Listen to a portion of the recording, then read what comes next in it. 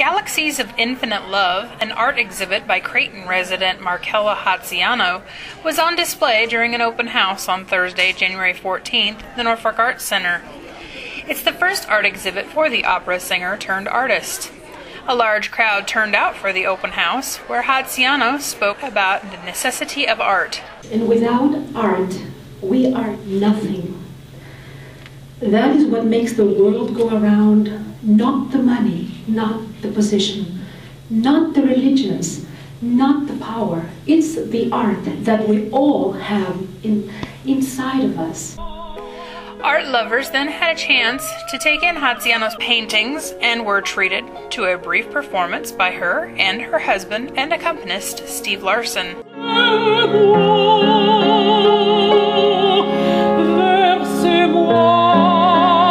Hatziano's works will be on display at the Norfolk Arts Center through Thursday, February 25th. Regular museum hours are 10 a.m. to 6 p.m. Tuesday through Friday and 10 a.m. to 4 p.m. Saturday. Reporting with Jake Rogge and Grace Peterson for NorfolkDailyNews.com, I'm Catherine Harris.